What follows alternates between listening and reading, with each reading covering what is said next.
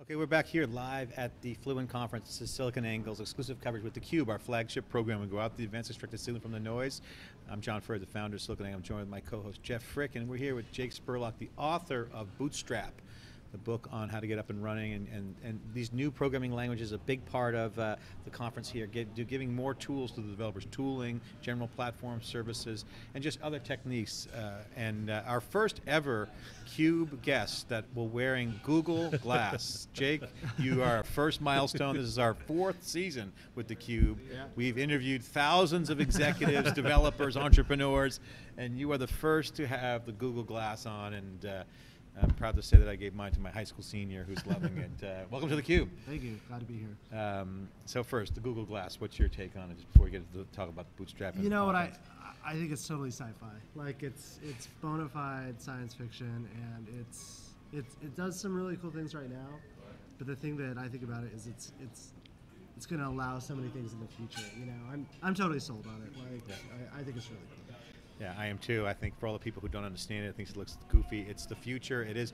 And I told my son when I gave it to him, I said, son, before I give you this, which is the coolest thing you've ever seen, I want you to go to Google and I want you to search Apple One. And he did. And he looked at Apple One and it was basically wood. Yeah. And it was a circuit board. I go, isn't that elegant? That is not what the Mac looks like today. Look how far it's come. And to me, Google Glass represents that future of what is possible. And personally, your phone will be your base station for your life. Your Fitbit will connect it. It'll connect all your personal devices, wearable computer, augmented reality, a software developer's dream. And really, watches, everything. I mean, wearables, this, and even though Tim Cook was kind of down on it because he's not as far as long as Google, in my opinion, but that's my commentary. But that really kind of ties us into the show here, right? So Fluent is evolved from JavaScript, which is, we all know what JavaScript has done and is doing in the front end for web experiences, but now the user experience and user expectations evolving to SciFi with Glass and everything in between, real time, server side, edge, multiple and responsive design, agile, mobile. These things are coming together, and it's serious software engineering combined with rapid development. Totally. So do you agree with all that, and what's your take on it? No, I totally agree with it.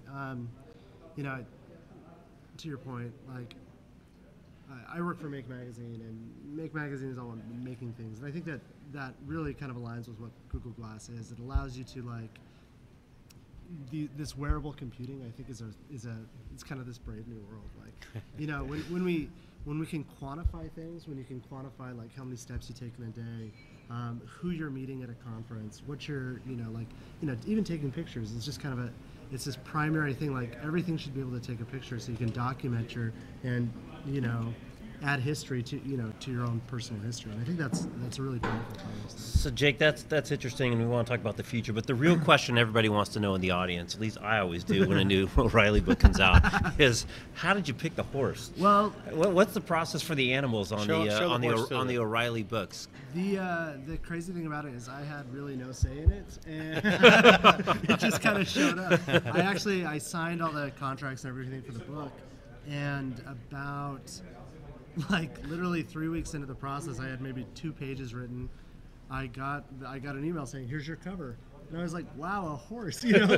That's a cool animal." So I was thinking it'd be kind of funny if it was like I kind of like bears. I think bears are cool, so I was like, it'd be really cool if it was a bear book, or like really funny if it was like some kind of farm animal, like a chicken, or like an ass, like something just kind of stupid. I don't know if you want the ass on there, but or as my boss used to say, the south end of a horse going north. But but then it was a horse, and I was like, that's totally cool. And it says in the back of the book, the colophon, it's the Finn horse, which is a horse that was bred in Finland to be a good general all-purpose horse, like a racing horse, a farm horse, and I think that's kind of what Bootstrap is. It can be an application that fits many different needs, whether you're doing application development or blogs or admin interfaces or different things like that. Bootstrap's in. So talk about Bootstrap for the folks out there. Just give a quick overview of the product and the book Sure. itself and the objective. I mean, because Dave Weiner wrote the intro, and Dave's well respected with scripting.com, has been a legend, and a pundit and a developer. And he builds a lot of prototypes. Yeah. And Dave's been criticized for not building stuff that doesn't scale, but that again, that's not really what he does. He's a tinkerer. He loves to build, and he builds a lot of great stuff and builds good stuff all the time. So, a lot of the creativity comes from this prototyping. So, why Bootstrap, and what's the different approach? So the Bootstrap is actually a product that came out of Twitter. The Twitter engineers, they have all of these different products and platforms, and they found that like web development 101, when you start a new project, there's a lot of groundwork that has to be done. Writing what forms look like, what tables look like, creating a grid system, dealing with typography and things like that. And so I said, we need to find a way to standardize our internal tool set. This is what a Twitter website should look like. And so as they standardize their tools across all of these different internal Twitter sites and some of their external stuff, they found that they were building a platform that in theory was bigger than Twitter. This is a platform that could be I've used for, everybody starts out a project like that. So they created the code and then they open sourced it, they put it up on GitHub, and it's since actually become, it's the most popular project on GitHub. It's got more stars, it's been forked more times, and it's become a foundation for thousands of websites across the internet. And it's cool because it's just HTML, CSS, and JavaScript, and so as such it can be added to any other platform. You have a WordPress site? Well, Bootstrap would be a good fit for it. You have a Rails app that you're building? Great. And the cool thing about it too is at its core, it's based on a responsive framework. So out of the box, you have smartphone and tablet and even widescreen support for building different applications in different things. So you look at a guy like Dave Weiner who likes to tinker. Dave has an idea I want to build some kind of new outlining tool. I don't want to spend time building the front end. I just want to build the tool, the core technology behind it, and and then I can just toss Bootstrap on top of it to start laying out the application. Yeah, it's great. It's great for creativity. Why people get caught in doing the right coding, the process of coding. Yeah. Their creativity is kind of impinged by that. So here it's a good creative process for those developers. Yeah. So I got to ask you about the Maker Faire. Obviously, you're involved in a lot of cool things across the board, from honestly writing the book and being on the coding side and prototyping, but also tinkering and building kind of weird and cool stuff, right? The future. And so I got to ask you, what's the coolest thing you've seen this year at Maker Faire? At Maker Faire? Yeah. Oh man, it's tough. It's it's cool because I work as a web developer for Maker Media, and so I kind of look at a lot of the guts of our websites and stuff like that. So I find myself refreshing the exact same page to make sure layouts and everything work. But it was just so cool to see so many actually get to the fair and see all of the different exhibits and presentations and things like that. One of my favorite things, it's kind of an old school thing. It's not electronics or anything, but it's this group of guys actually up in Santa Rosa. It's the Fun Bike Unicorn Club. And one more time, the Fun Bike Unicorn Club. Fun Bike Unicorn Club. Okay. And or F-Buck as they go by. But they built it's my favorite thing at Maker Faire. They were there last year and then this year again. But they have a thing called the Whiskey Drome. And the Whiskey Drome is in essence a whiskey barrel that's about 20 feet in diameter and about 5 feet high. And what they do is they ride their bikes around on the inside of it. So old school carnival style, like inside the cage with the motorcycles. Exactly. Yeah, but it's guys on this bike in the Whiskey Drome. Just totally wild. On bicycles or on motorcycles? Bicycles. Yeah, on bicycles. Wow, must go really fast. I don't They know. go That's pretty a lot of horsepower. It's a lot of fun. So I don't know. I just think this whole thing with Bootstrap and coming out of Twitter and this kind of mix-up, if you will, of you start your software company, you use open source tools, then you build a really cool commercial product, and then you say, wow, I actually have more than the application that we built. We actually have some platform stuff that other people want, and then you put that back out into the open source community and watch it grow again. Jeff, we've It's seen, just an we cover a lot of infectious different events. This is kind of a cool developer event where you can see some of the cool coding and the engineering, software engineering side of it.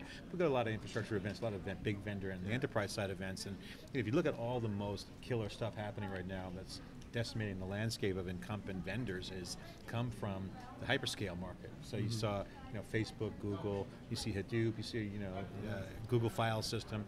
These open source projects have driven because no one else, there's nothing around. Yeah. Commercial off-the-shelf software has really hasn't evolved for this hyperscale market, or this, or some people call it web scale, but I call it hyperscale. Twitter's a great example. So I'm sure they're sitting around saying we got to build better stuff. Yeah. Because we can't be reinventing libraries and reusing code or there's licensing issues. Are you seeing the same thing, and does that book relate into some of those stories when you were researching it?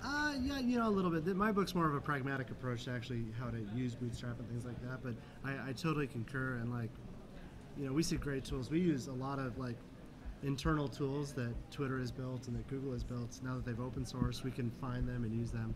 We like to use Faire, which is a package manager that was developed over at Twitter and was actually mentioned in the keynote today as one of the great, it's a package installer for the web, So where back in the day you would have something, like apt or something like that on, for doing package installations for Linux, but now it's most people are on a Mac or they're on a PC, doing web development, and they want a similar development experience, and so they can use open source tools from Twitter and from Google and others. So we had a tweet that came in we asked Peter the same thing. Hey, Fluent Conference, that's you. Yeah. Well, you, us. But you're a really good one to answer this question. Anyone care to argue that responsive web design and agile design development can play together? I ain't buying it. Some commentary coming in, totally depends on who the designer is. So again, it brings up this notion of what responsive web design is, which you're used to seeing a lot, about refreshing pages.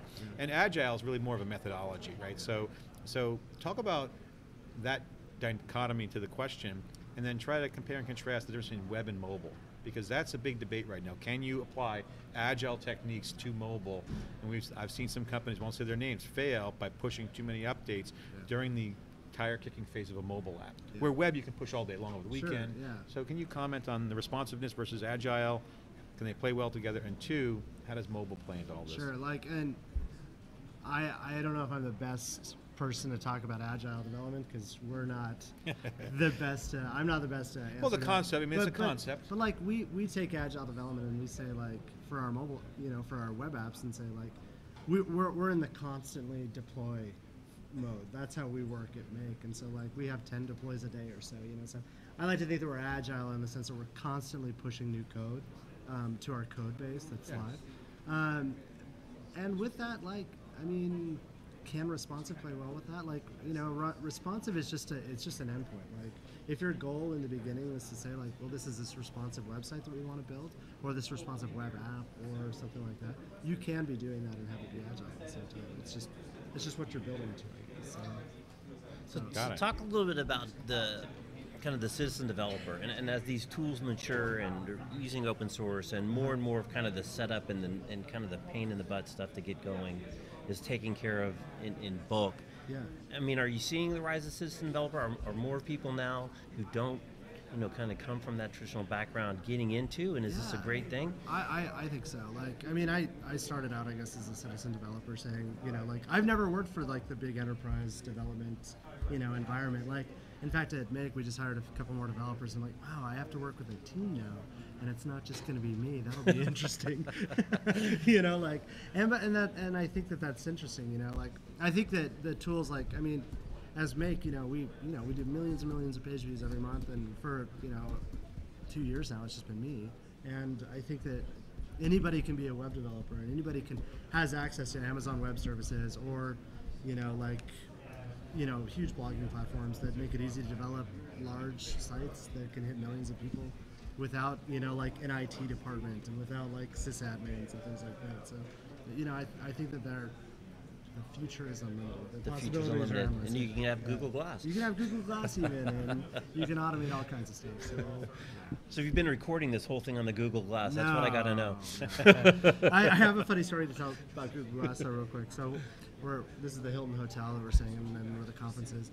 And I went to check in last night, and the girl at the front desk said, "Was that Google Glass?" I said, "Yeah," and she was kind of starstruck. It was kind of funny.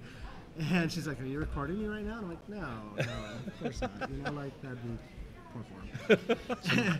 and then I Does said, it have a little red light though? Is there any external indicator? You can see if it's lit up though. And so I said, I think it's kind of funny. I wonder if I get better customer service when people know that I have Google Glass, because they're wondering if You know, like, is he recording me? Is this going to go to my boss? Integrated with Yelp. If your head's going up, it automatically gives more stars than if your head's going sideways. My son's first video, he wanted to have a little boxing match. I'm like, okay, I'll teach you a life lesson. And he posted it because he can share it right to Google+. Thank God he doesn't have a lot of people on Google+. Because I tripped over the sleeping bag in his room, which he claims that was not there. But he gets his hands up like in COD.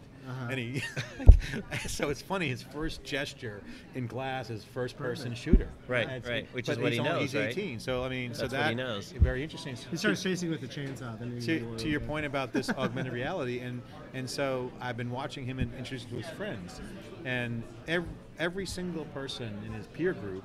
These aren't just geeks either. He's like, you know, his athlete friends and his geek friends.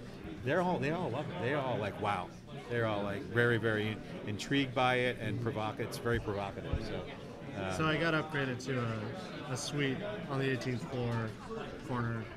It was nice. I guess there are some perks. Oh, that's the end of the story. So there you go. Go out and get Google Glass, and you too can get upgraded to the suite on the corner. Well, that's great. The book is Bootstrap, and it's available on O'Reilly Media Bookstore, and then they can buy it on the website, Amazon, all over. Get it if you're prototyping and you're creative. This is what you want to use. Again, it's an easy read.